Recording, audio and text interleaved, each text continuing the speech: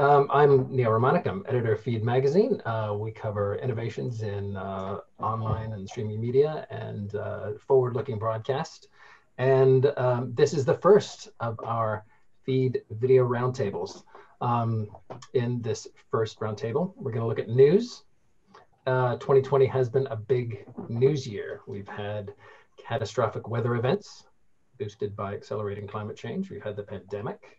We've had Black Lives Matter protests in the US and around the world. And of course, there's the US elections, which at the time of recording are still not quite comfortably resolved. So we have with us Ruba Ibrahim, who's Director of Operations for Al Arabiya, calling in from Dubai. Carl Swanston, who's Director of News Operations at CBC News in Canada. He's in Toronto. And joining them are three guests from companies who are developing tools and technology used by broadcasters around the world. And that's Mark Pizzey, who's the BBC Key Accounts Manager at Vizrt, calling in from Reading, near London. Tom Dickinson, who's President of US-based operations at TSL Products, calling in from LA. And we have Raoul Cospen, Director of Product Strategy for News at Dalet, and he's joining us from somewhere in the Alps.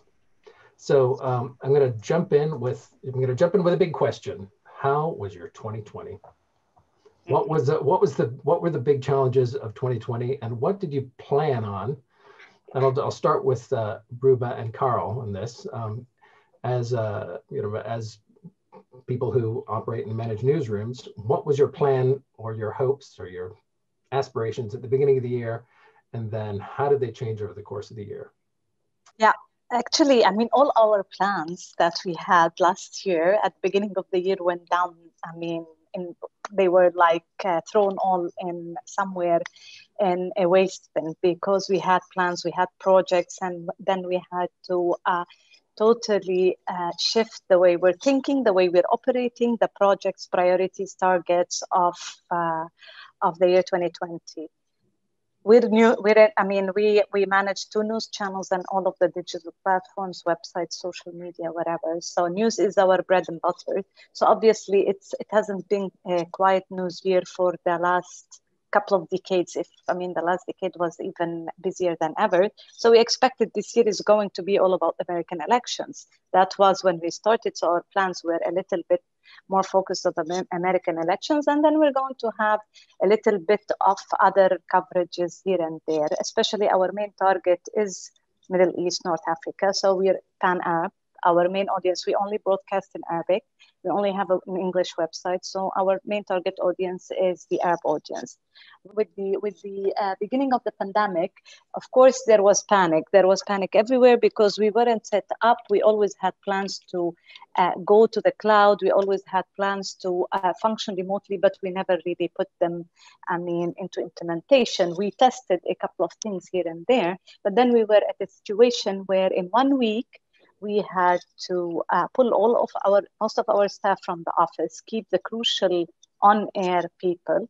So definitely we function different from service providers or the wires, because we need people to be on studios. We go on air, we need the crews, and we are not set to, in a way, to manage them and operate them remotely. So we had to keep the critical staff, which we kept almost 15 to 20% of the staff that we normally have in the newsroom, which was quite a big shift for us.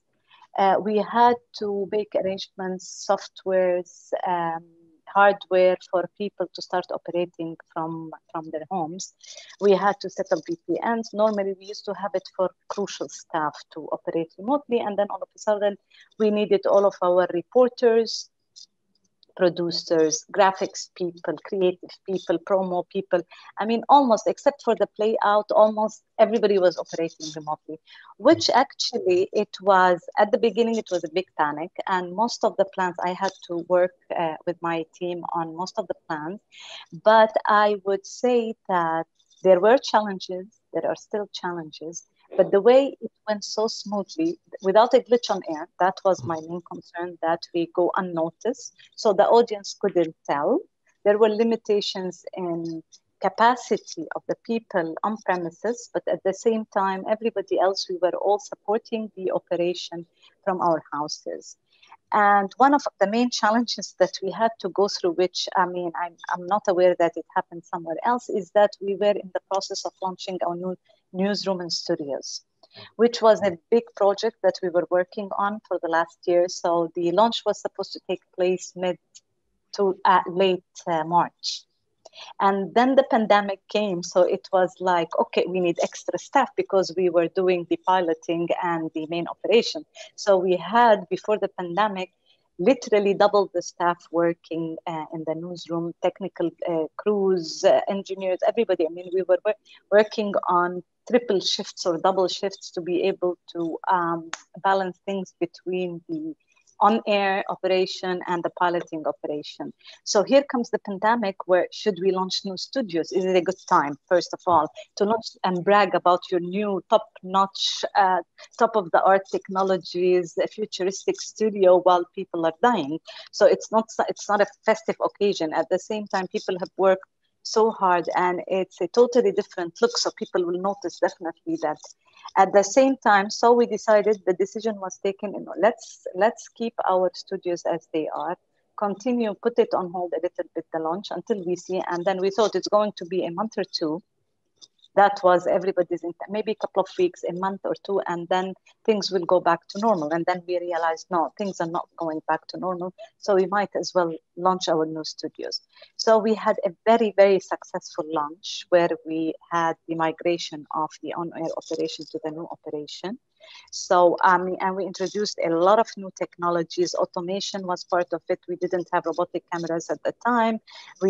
So introduced a lot of new augmented realities in studio, virtual, and all of those elements were introduced at the same time with the launch of the studio, which were normally done on coverage basis, not on a daily operation basis. So a lot of things were into a lot of elements. We have like huge video walls that we needed to fill in while people are brainstorming. I mean, we used to brainstorm through Zoom, or somebody at the office, and we rotate. Somebody will go to the office, we'll all sit, how do we fill in the screens from an editorial? We need the diversity. At the same time, what actually COVID helped us, because there was a lot of material. So and there were a lot of visuals. You had to cover all over the globe the virus, and how does it spread, how does it grow, where does it stop, maps. And so there was, in terms of visual, it was a rather rich year in visuals to be presented on screen. So it was a very, very challenging, yet very I would say successful. Maybe I'm being a little bit over optimistic when I say it's but to have your full operation, newsroom, studios, everything migrated to everything new during this pandemic, during those crises, having people operate almost 70 to 80% remotely without a glitch. So I know there are, I was going into, with the team, we were going into the cloud big time, and we were putting plans on how to move to the cloud in terms of our newsroom operation, archiving, all that stuff. And now I'm saying, no, actually the way it worked, we can hold it a little bit. We function in a pure Avid environment. We have just a teeny weeny little bit of Dalet on the asset management side for the programs, not for the news production. We are big customers of Vizrt. I think we're one of their main pilot. We're great partners with Vizrt, so we use them very heavily, I have to say. And the last American elections is a big proof on this, where we had the biggest show for the American elections. Cara, I'd like to hear how your experience compared to Ruba's, and what was it like at CBC? Yeah, similar. Fortunately, we were on the heels of all of our main projects. We had a real large technical renewal project here in Toronto, updating our studio facilities, our control rooms, our resources area. And that We ended that project last summer, I would say. So going into the winter, we were in good shape. We didn't have too many projects here in Toronto happening, some real estate projects. My colleagues on the French side in Montreal were in the midst of moving locations. So that would have been, well, that is quite challenging for them. There's pressure to get out of their current facility to get into their new one, and needless to say that the new one's not ready at all. But here in Toronto, we were in good shape. So no major projects. It happened so suddenly, and in hindsight, it didn't. But somehow between January and March, obviously we were reporting this news, but it wasn't hitting home, and it wasn't until the beginning of March that it started hitting home, and we started getting into contingency modes. We started securing outside facilities, radio, television. We locked down our building to guests. So we had cameras and remote radio booths set up in the lobby for guests. But yeah, it's really funny because we were meant to go to Mexico, my wife and I and my child, and I opted out the week before because I just felt that I had to be at work. And so my wife leaves, and during that week, everything changed. And I remember picking her up at the airport, and it hadn't hit home for her. But yet during that week, we were deploying people. We were getting people out of the building, deploying technology. And she came back, and I remember when I picked her up from the airport, and for her, nothing had really changed. And she actually said, "Oh, can we go to the local pub for a drink?" And I said, "Well, no, are you insane? No, we can't." And anyhow, so a couple of success stories. We had opted for the Google ecosystem a few years ago. So we're heavy users of docs and spreadsheets and Hangouts, etc. And that was really helpful because there was no training required. People were already using these tools. And the other good news is that we had stockpiled laptops for a Windows 10 project and the Olympics. And we were able to deploy in a few weeks on the English side 530 laptops to staff that did not have laptops. And so luck was on our side. Then we had to quickly, add Citrix licenses and VPN and all those things. And, there were certain instances where we deployed people with their desktops, namely graphics people, designers, big Mac laptops. And then we quickly discovered Teradici virtual desktop technology. And all of our editors worked, we sent out with MacBooks, and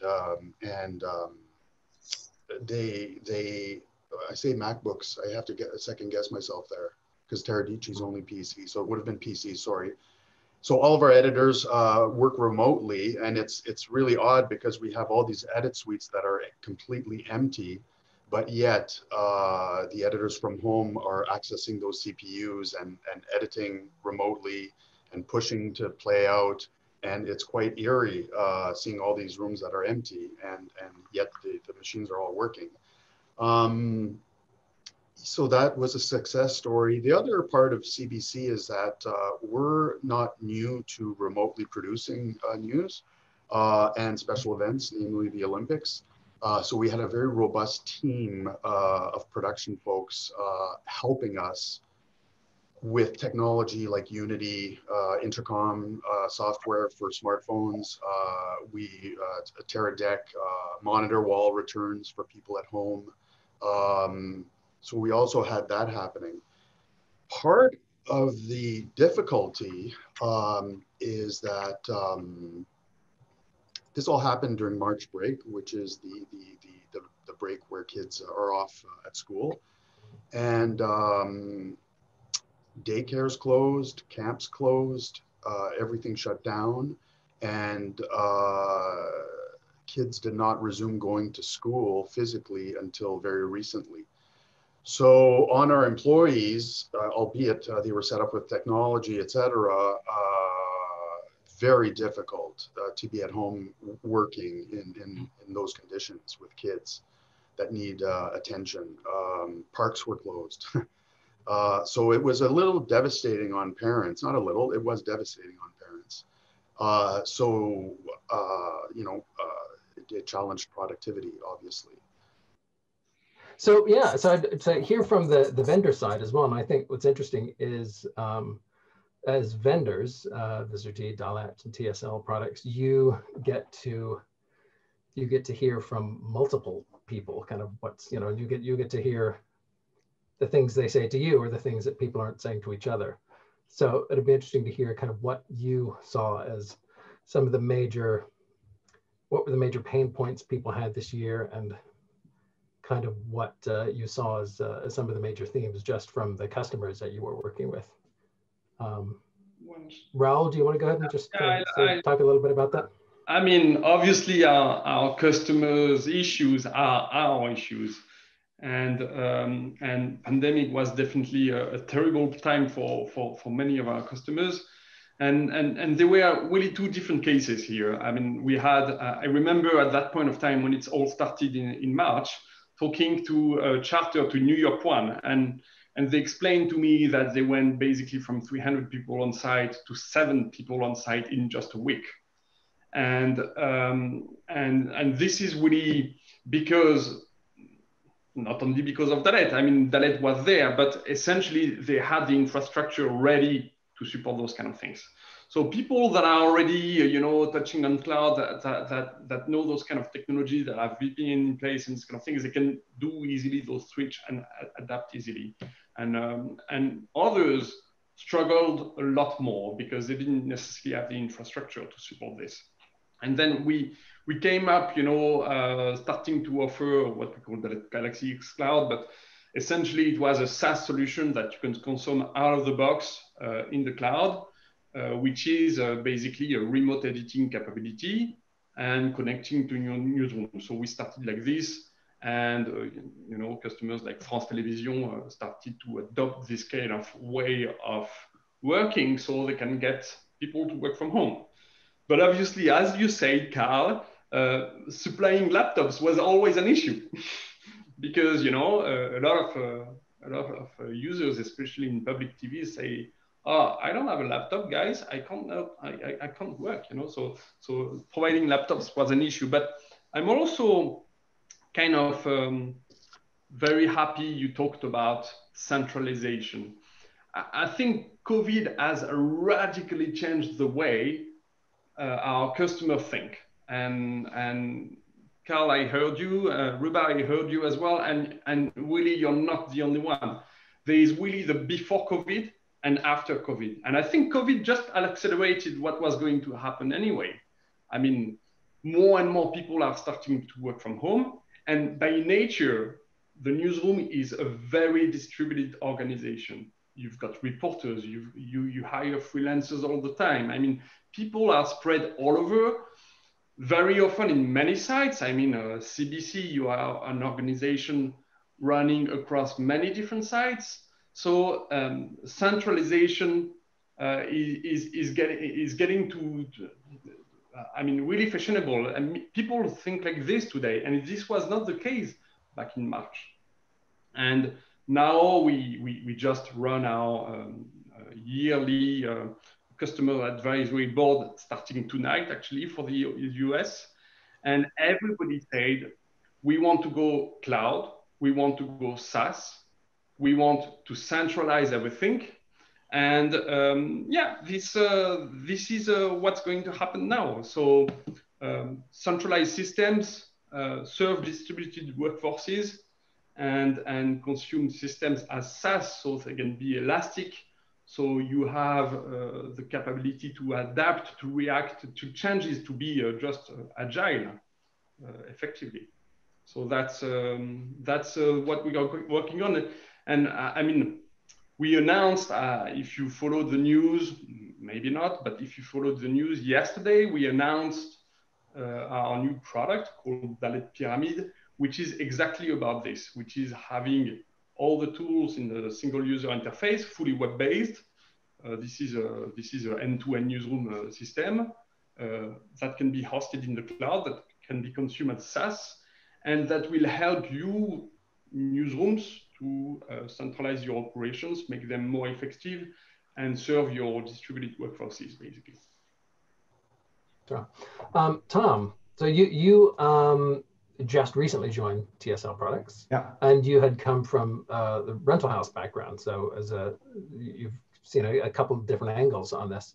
So maybe give some of your sense of what customers have wanted, what the news organizations you've engaged with have wanted over the past year, and kind of how they've dealt with it. What has that been like? And maybe sure. from the rental side as well as the TSL product side. Yeah, it was actually a rental business when this started, and I was getting ready for the Olympics and everything else like everybody else was.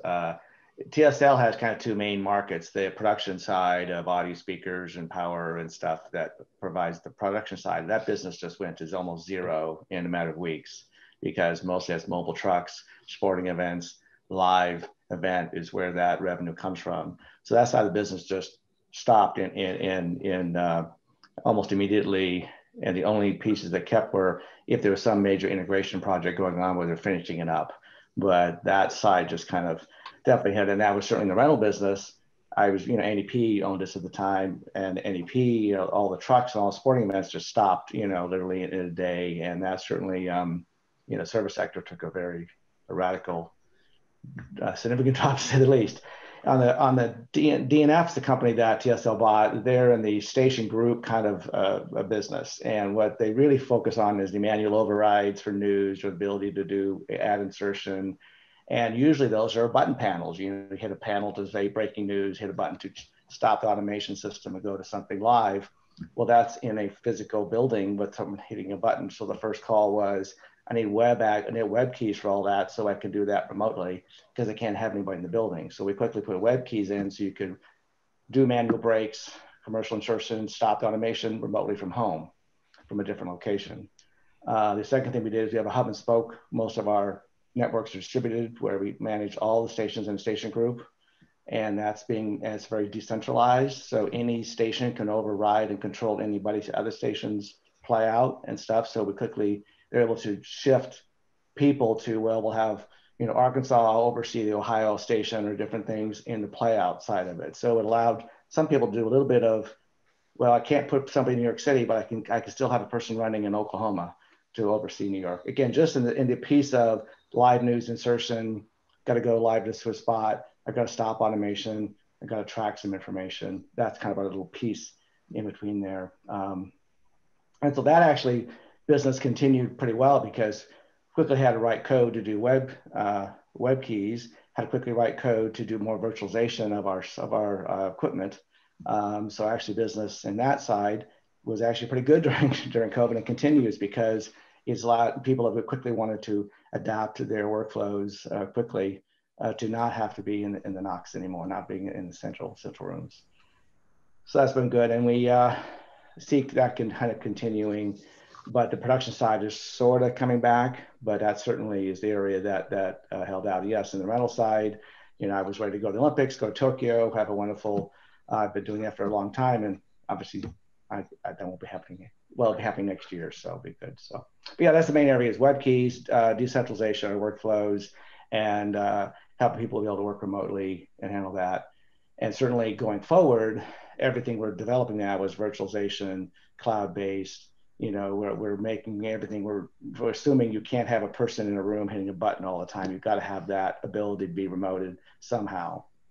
And our biggest projects going on now is it is getting, I think, most networks realizing you don't want everything in the same building. You don't want to be all in one place. So like ABC is moving their operation to Woodland, Texas. We're putting in that for the news operation out of New York City. That's finishing up this week or two. There's a lot of, shifting of not having every part of your business in one building. So news will be in one building and production will be another building. I think they're all looking at how to not have the backup just be at one city, but actually be more decentralized, because I think everyone assumed it would be like a hurricane, not a pandemic where one city is in trouble, not the entire country. So that's kind of our going forward, is we see more people asking us to help them decentralize and go cloud-based.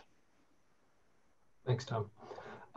Mark, so you work very closely with the BBC. So I don't know if you're able to reveal any BBC secrets as well in terms of how they dealt with things this year. If you could throw that in, we'd be very interested. But also for Vizrt, I mean, it was it promised to be a big year with the elections, with the Olympics. But then you had, all these visualizations around COVID and stuff that people were, trying to get all that information out. So, it seems like Vizrt to some extent is driven by a lot of data. It'd be interesting to kind of hear about that. And then also kind of how did it go this year for you guys? Well, it's true. What did your customers really need, when things changed? Yeah, and it's very interesting to hear the stories so far.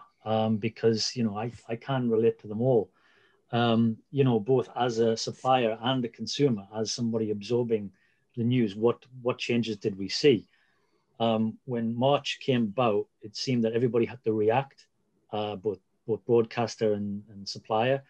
For us, fortunately, in the case of, say, the BBC, we have the automation product, which has been a success in the BBC for many, many years. And that by default is a social distancing way of making programs. So it wasn't like they had to turn around and say, what are we going to do? We can't put 8-9 people in a gallery, because already major news production in the majority of BBC sites uses the Mossad product. So they realized that was a bit of a blessing. It wasn't something anybody could have predicted this year. It was something always promoted and acquired for, to save money, not to socially distance. So that was a success. A lot of interesting projects, especially in sport, as mentioned, had to be shelved because we knew sport would come to a temporary halt. And that's why next year hopefully will be a more exciting year when it all comes back. But news certainly went on. And I truly believe, and I happen to know this as a fact, and I know the BBC were very happy for me to mention this, their viewing figures, their traditional broadcast news viewing figures rocketed up. And that does include the regional news as well. The reason for this is quite simply that more people were working from home. So we were going back to watching traditional television bulletins. Sure, we've got the apps, we've got the 24 hours, we've got iPlayer and everything, but people were watching news the way they would have done many, many years ago, In the UK, it's generally, your 6 a.m., your 9 a.m., your 1 p.m., your 6 p.m., your 10 p.m. And of course, in the UK, there was the 5 o'clock slot, which is when the Prime Minister addressed the entire country. And everybody tuned in, to use an old-fashioned term. They tuned in because everything the Prime Minister was telling us affects all of our lives, okay? So, there's a lot of pressure on the government to say the right thing. It was very controversial. They would use this type of technology, everybody had to this year, to take live questions. And it became so important. We had to trust what we're hearing in the news. As far as us as a supplier, we had to certainly direct and prioritize our attention. We do lots of exciting things in the virtual reality. Ruba will know all about that. And sure, the election was coming. Trump, very, very controversial president, as we know. So that all had to be planned for. But priority number one became how we can help the broadcasters continue to make programs. So fine having what they had in place. A lot of people that maybe did not have automation in place would have found workarounds to have less people in the gallery. But the immediate attention became on remote production. What else can you do? It's not just the main bulletins, but other programs needed to be made. And do we have the technology? Of course, Vizrt acquired New Tech a year or two ago. And, a lot of the focus is to make, shall we say, a lot more affordable remote production, or shall I say NDI production, and also cloud-based solutions. And as the year has gone on, I've seen that popularity raise and raise, especially to pave the way for 2021. So yes, we were affected, just as the customer, the broadcaster was affected. Business would have slowed down a little bit, but we did know that, the show goes on, the news goes on, and more eyes are on it than ever. Data's got to be up to date. How it's displayed, sure, if you can make it more interesting, brilliant, but people wanted that information. So one positive thing about 2020 is the year of the return of traditional broadcast news, I would say. So yeah, that's one kind of look I've got at the whole year. Is that Ruba and Carl? Does that jive with your experience? Did you have a sense of the audience changing, or the audience being much more engaged with the broadcast kind of broadcast news? Definitely the viewership has skyrocketed at a certain point where we have, for the convention, the TV screen. Normally it used to be more or less more on the digital platforms than the TV screen. Definitely people were at home, they were confined, so the families, for the first time in I don't know how many years, were together. Okay, there was no option, so they used to watch all of the news. Two things, definitely TV, the TV set is back in the households, but at the same time, the viewerships on the digital platforms has never been higher. People are interacting big time with all platforms. At the same time, this is when we prove that we always say we try to fascinate people with nice graphics, good pictures, but the mediums that have won really and were at the top during this pandemic are the ones that provided the best content. So it was we always say content is king. This is what drives us all. But we know that there are certain age groups that would require different formats and setups and fascinations that, the fact that we have, as journalists, we always believe definitely everything revolves around content. But this is where we prove that people watch the TV station that gives them more numbers, content, precautions, more practical information that they can relate to. So definitely it changed the consumption of, I wouldn't say changed, but it retuned the consumption of news, regardless of the platform during the pandemic. Carl, did you kind of notice the same thing? Yeah, where my head was going now, it's interesting because our ratings were really, really good in the months of March and April. And it's funny because we were literally in breaking news mode for about 2 months. So not only did we have the pressures of all the obvious things, but we were our staff was required to work harder than they've ever worked in these conditions, because we were in breaking news, and reflected in our ratings. But where my head was going was, and then people got distracted with the U.S. election, and now people are getting distracted with or are interested in a vaccine solution. But what I'm wondering is, what happens to news after all this has passed? Are we going to lose our audience to a fundamental change in, work-life balance? And, with COVID, people are reading more, they're engaging family games, all these things. And I'm just wondering if in the end, people are going to turn the page on news a little bit and focus on other things, activities. So that'll be interesting to track that. So do you have a sense of that actually happening, or? From personal experience, just talking to people that are close to me, some people have stopped watching the news, right, altogether, and watch Netflix. Or other, CBC programs. We have our own app, and I'm just wondering if that's going to be a bit of a trend especially with our younger demographic. Actually, if I may come in here, Yeah, all even the VODs have increased significantly during the pandemic. So everything, because people are at home. Normally people were out, activities, whatever. So definitely it will change. We know, I mean, we witnessed throughout the last years that whenever there is breaking news, our viewership peaks. I mean, it goes towards its peak, and then it goes down. During wars, it's the same. During the, let's say, any the football leagues during the Olympics, definitely, it goes up and it goes down.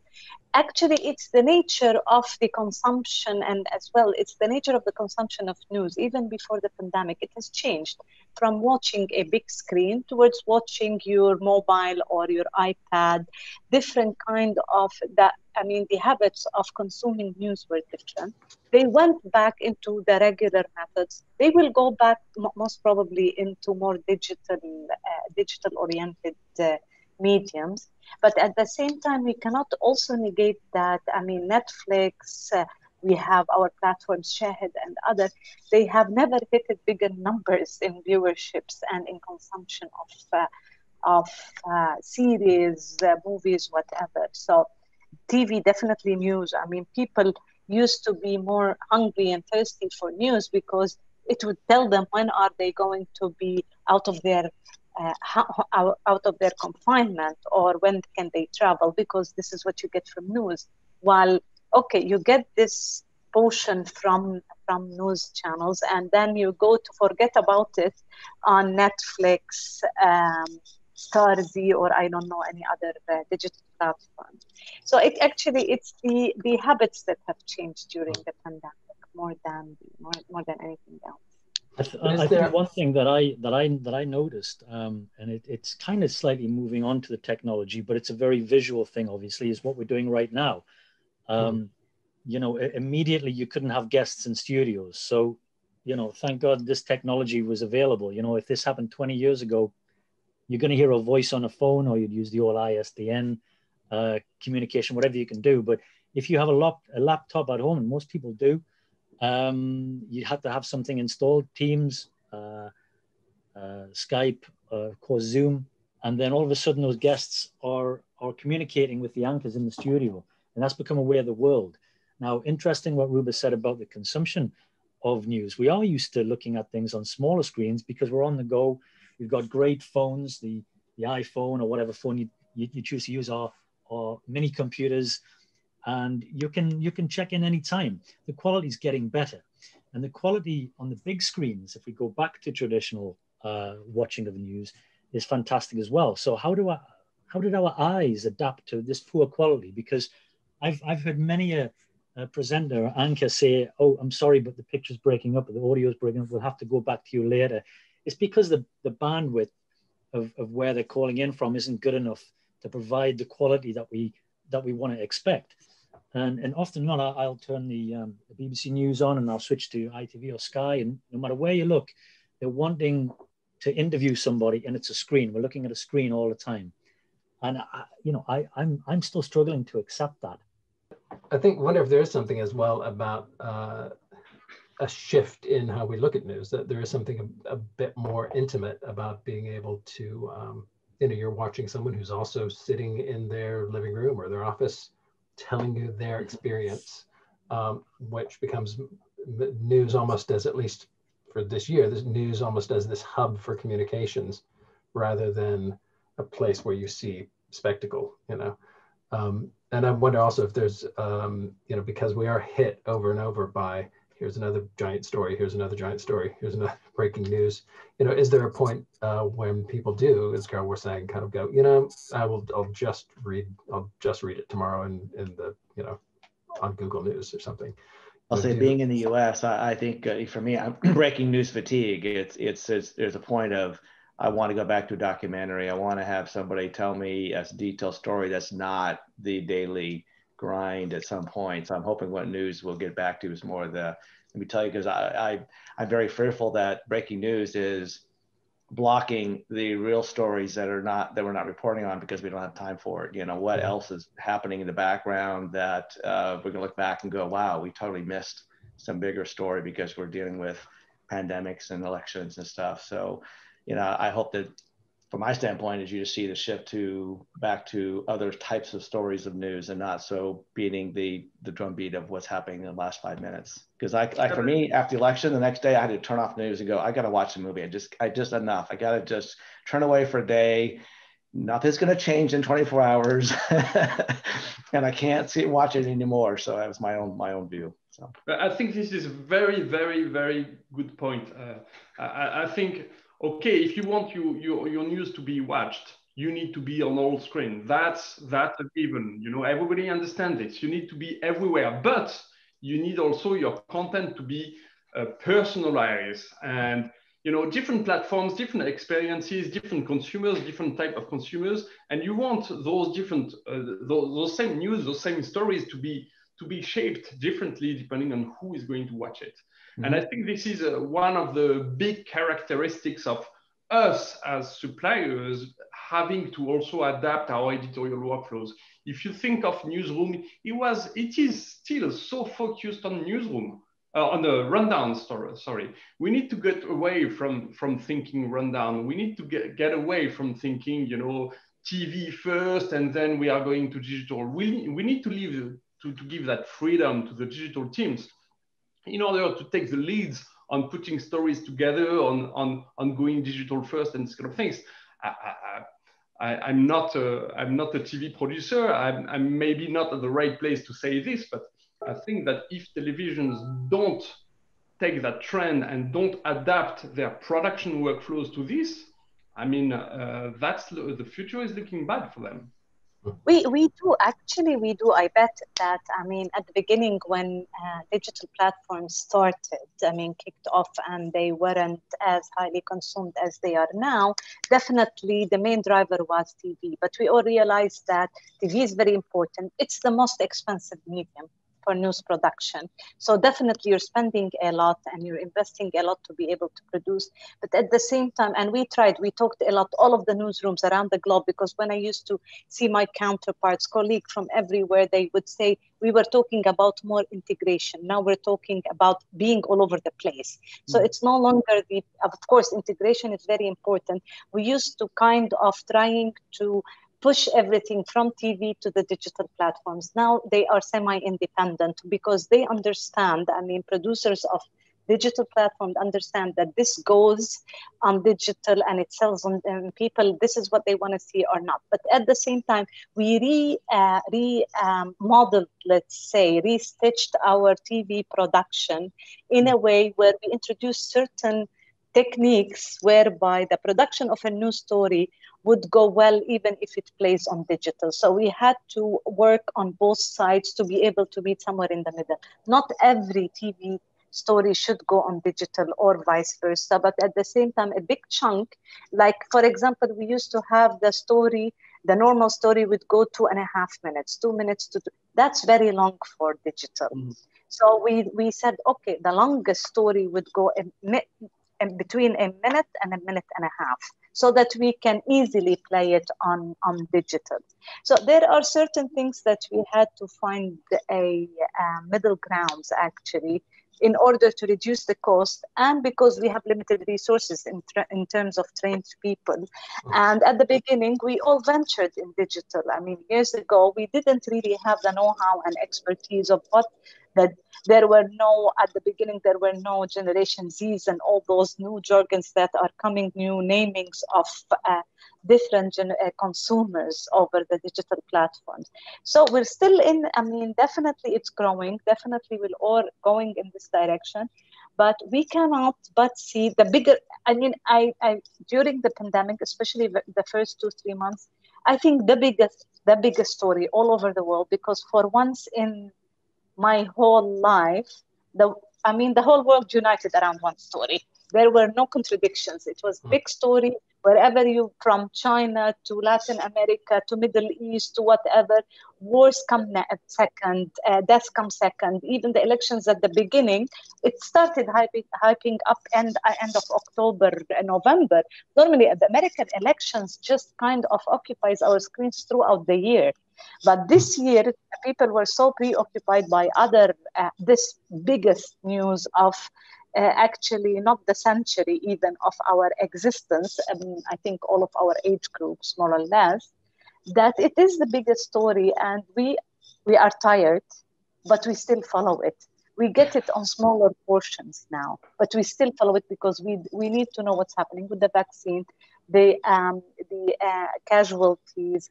I mean, we get scared now, especially that we're living on a second wave where things are going, like before. So it's still the biggest story. There's also, sorry, Carl, I'll give you a chance here to talk as well, but I was wondering about that. You know, it is the big story, and it's kind of a big, giant story, and it's a global story. But what happens to those, and I wonder how technology might be able to help with those stories at the local level. So, you know, you have, the vaccine, the pandemic, here are the national numbers, but what is the state of local news, and like what about me hearing, you know, a reporter down at my local hospital, you know, and what's actually going on there. And I wonder if there's something about being able to work to deliver more local news rather than, you know, it seems like a lot of news, depending country to country and region to region, but there's a national outlook that's pushed down, and maybe not enough resource and local areas for them to be telling their own stories. Do you see that? And is there an issue there that can be addressed? Or we basically have a local station in every province. So, you know, one of the challenges for us is as our audience moves to other platforms than television, our condition of license is still that we have to produce X amount of hours of local television and network television per year. This comes with government funding.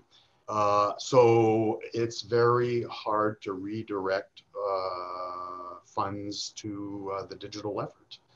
Obviously we do it, and we do it quite well given those circumstances, but fundamentally something's going to have to change at the condition of license level.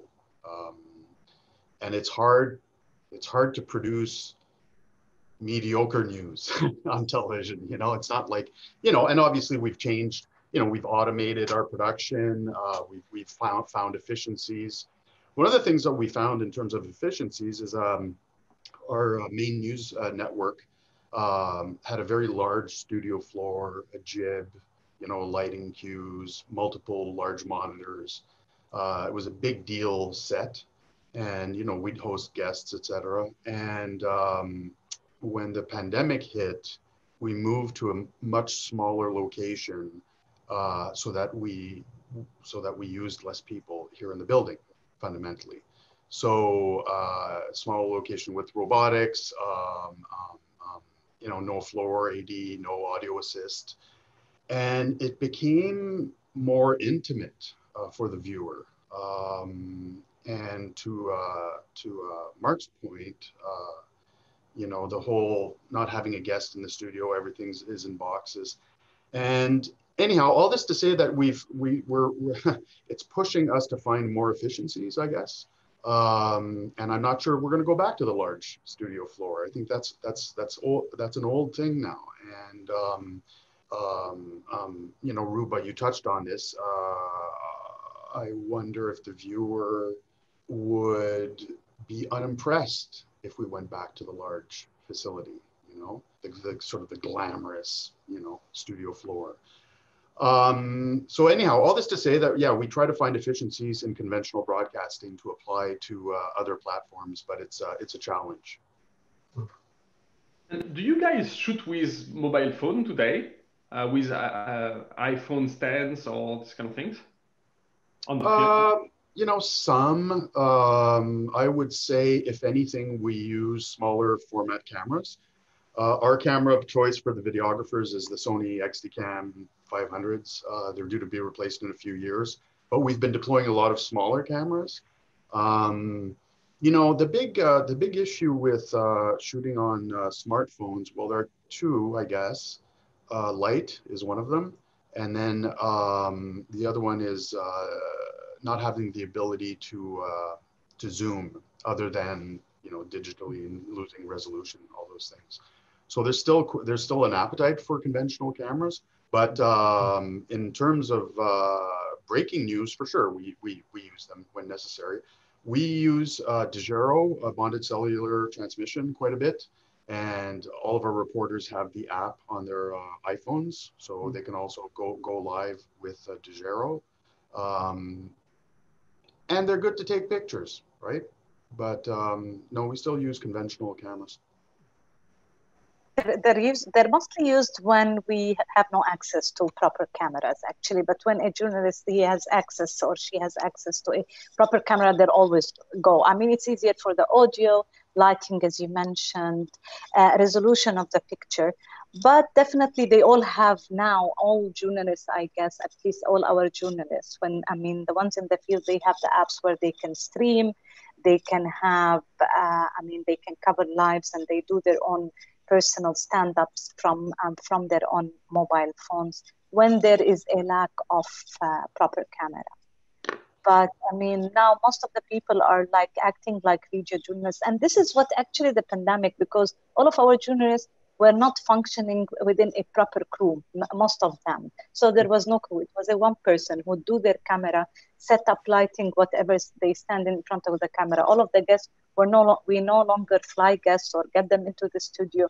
They're all Zooms. And that's why I say sometimes when the news, a big story breaks and it's such a powerful story, people forget about the resolution. We were all debating HD, 4K, 8K, and then all of a sudden we go back to getting a live feed from Sudan or from Libya, which is a very bad resolution because they have a weak bandwidth, but the guest is there through Zoom or through, Skype, and people are happy because they're being,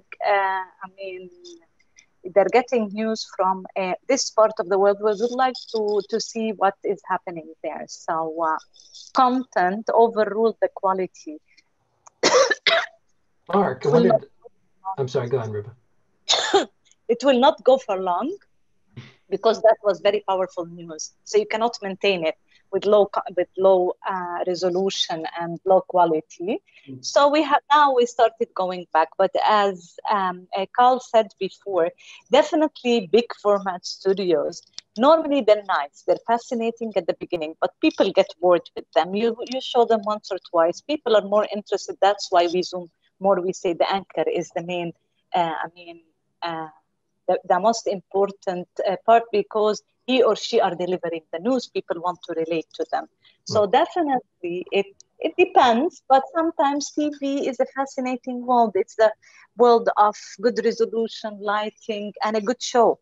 Mark, I wondered about, because you're also a Vizrt, as you said, you obviously acquired New Tech. And do you have a sense of sort of local news and local stories, that the opportunities there changing, or especially using, some of the types of tools that New Tech kind of low bar to entry tools that being able to sort of tell those stories. I know that there are a few initiatives out there, people trying sort of little niche kind of news channels, or little news channels that are serving specific audiences. What happens in the main news in the areas of the UK, which is not just London, but we have the nations, Scotland, Wales, and Ireland. They've got their own, production facilities doing their own news, sometimes in different languages. In the example of Wales, who've just moved to a brand new facility in Cardiff for IP site. But local news, unfortunately, has taken a little bit of a hit. Maybe it's not totally to do with the COVID pandemic. It's just the way things are changing. A lot of it is to do with budgets. So certainly, in the case of the BBC, they have a lot of regional branches throughout throughout England, running quite old hardware, so old technology, which is ready for a refresh. So yeah, they have to look at certainly affordable options and taking advantage of new technology. NDI, for example, because I think the SDI workflows that we know very well are just proving to be too cumbersome and expensive. So yes, we've had to react, and we do have, we are in the market to help and supply in those areas where budgets are a little bit tighter, but also the need for local news is diminishing in the bigger picture. It's a shame for the local people who want to know what's happening around their corner. It still has to happen, but they are looking at ways to maybe consolidate. Do you have to have all these small branches dotted around the country when we are very much in a remote working position? There is a product called Vilo, the BBC, which is virtualized radio, and they discovered many years ago that we have the technology to not necessarily broadcast radio in these individual sites. We can make out we're in these sites, but you can streamline it into one hub. So it was just a way to get economical. Now we have the technology to kind of be able to do that.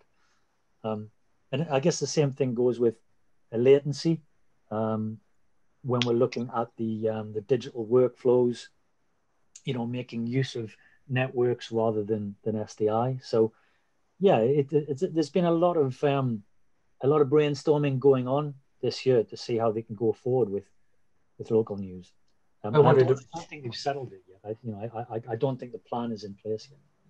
Well, as the conversation that we're having, it's not, maybe a couple of years ago, if we're thinking, wouldn't it be great to have a local news network for our county, but whatever that looks like, a newsroom for the county or for the city, that is very local, run by local people, local stories, whatever. And before that might look like, well, where are we going to get that money to build a newsroom, and as we're discussing now, that's maybe not an issue anymore. There may be a whole different way you can think about that and do that. Yeah, it's true. And there are other things as well. When you come to think about it, before, in order to get the news, you needed to have a TV station or a newspaper. Now on digital platforms, you can have it. It's easy, cheap. You put one camera and then you feed it, you stream it, and that's it. They have. So, it can be done at a much cheaper rate. I do think that the traditional viewing figures we've talked about already will diminish again when we're allowed to go out. People will become much more dependent on their mobile, like we have been for a few years now. Carl mentioned our viewers going to want to see big, large scale studio setups anymore. I think it all depends on what stories you want to tell. Elections, I think we've set the bar. Ruba's certainly set the bar in her news output, and obviously a lot of the big American, Canadian networks, because the US election was such a big event. It was an entertainment show. No matter how you look at it, it's news. It's very serious news. You want to know who your president is, but it's very much an entertainment show. And similar to sporting events, it's a bit of a competition. At Vizrt, we had a kind of a virtual election night party whereby one of our headquarters in Norway, Bergen, kind of had all the news feeds coming in, all the channels coming in, and we were comparing, and people were taking votes. Who's got the best graphics? Who's got the best presenter? Who's the fastest? Yeah, you guys are always, the winners, sure. But what was interesting, and of course, a lot of our products are being used, especially in the graphics. So it's a big showcase for us. It generates a lot of PR. I think the show goes on no matter what. And no matter how you consume it, whether digitally or on the big widescreen TVs.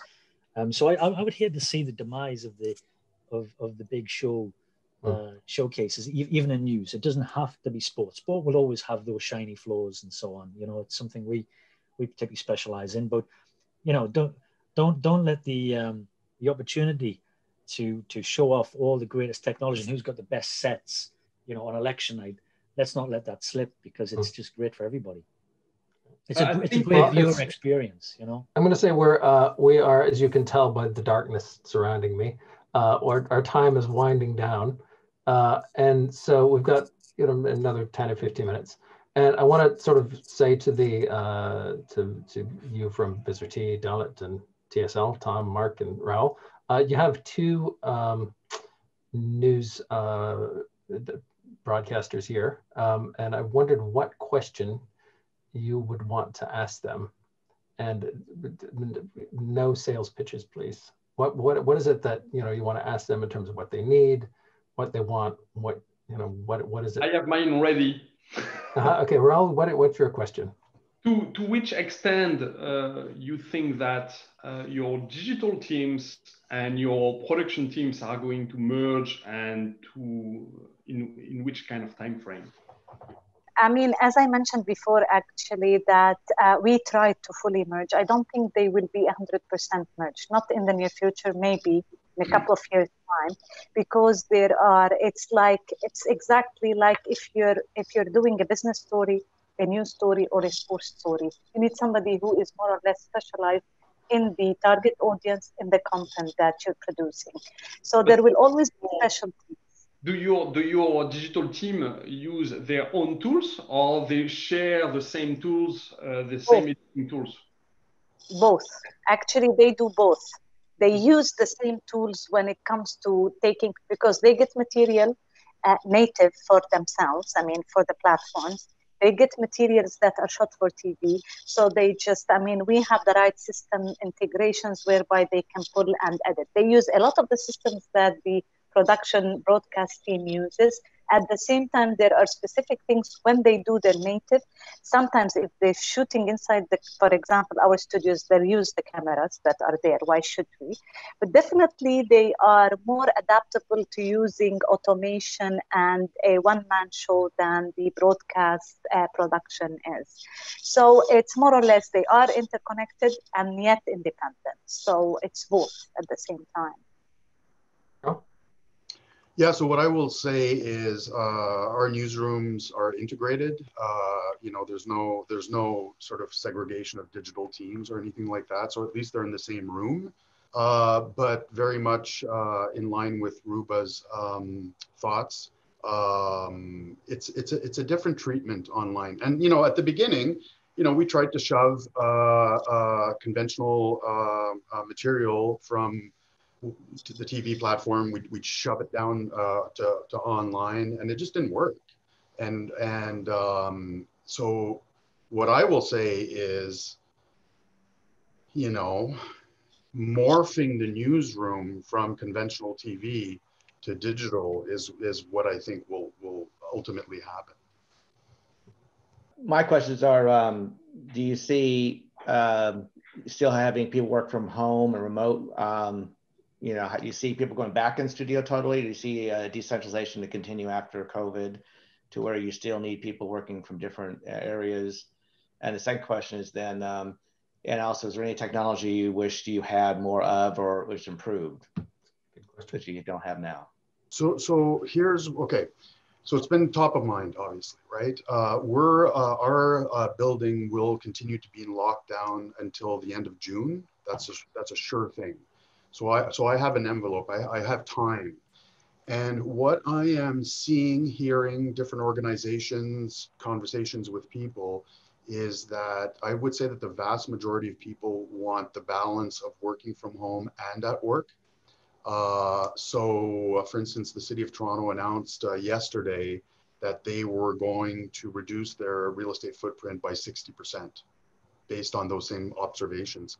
So I could, based on that, I think that will apply here.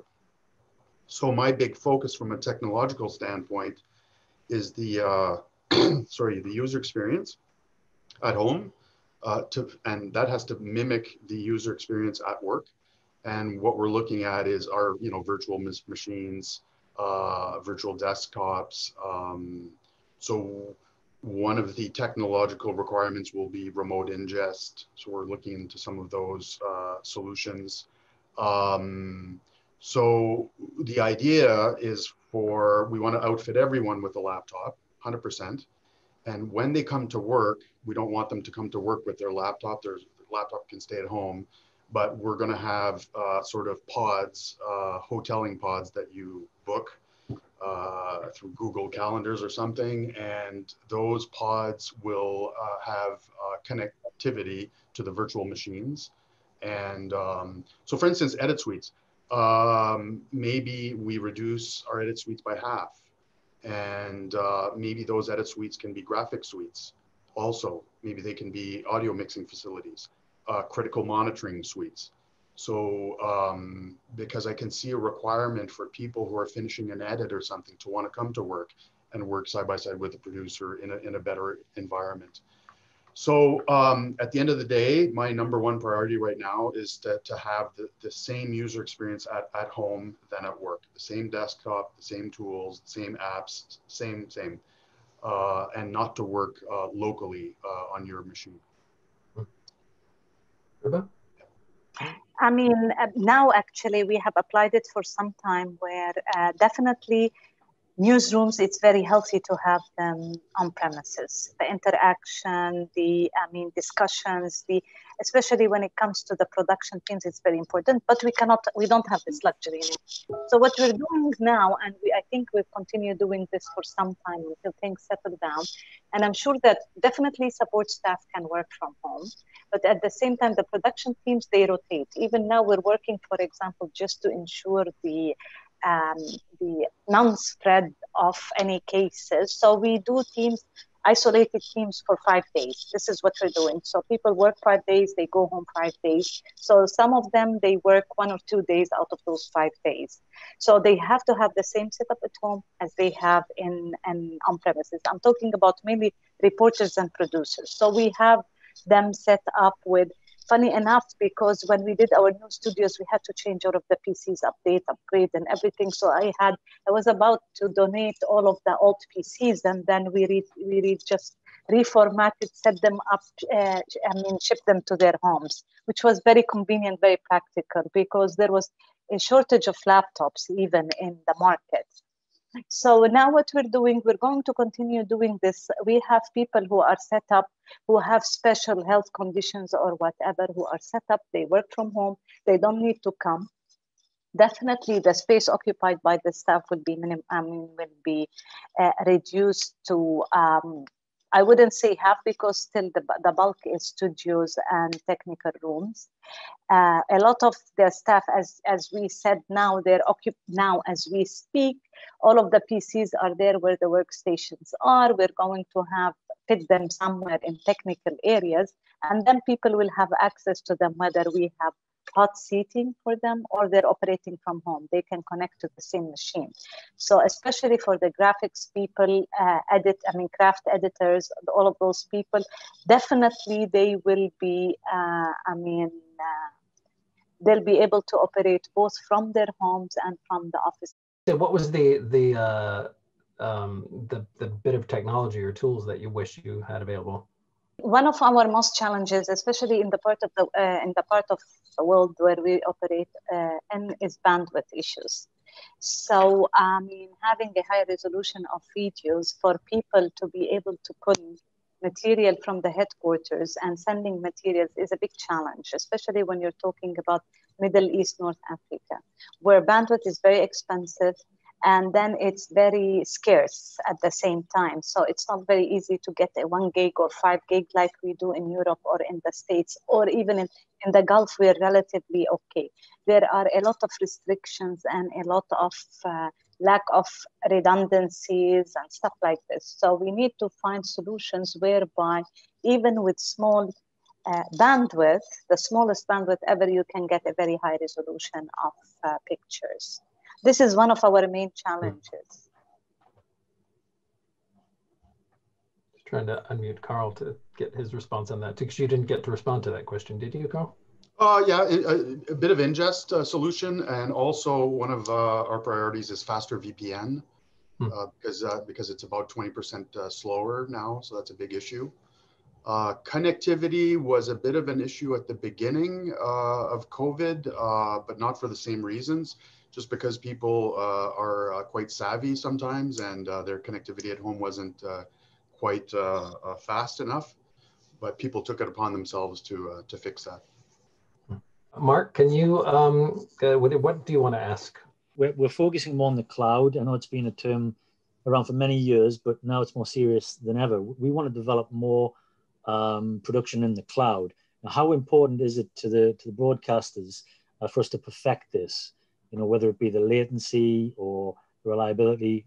You know, would you advise a company like Vizrt to keep that concentration up for the obvious reason? Oh yes. I always have an issue actually with Vizrt because Vizrt is a system that is based on a lot of hardware. Yeah. So it's a common thing what you said. You know, the BBC would say, you know, you got the software and you got an instance of software on each bit of hardware. You know, how can we look at a way of some kind of consolidation? Obviously, a lot of people are moving to the more virtualized environment for the back end, but the actual rendering processing, what really gets you graphics on screen, you know, it's still being recommended to have that hard box. Well, that I think is that. Thank you so much, everybody, for participating. And this is our first Feed Video Roundtable.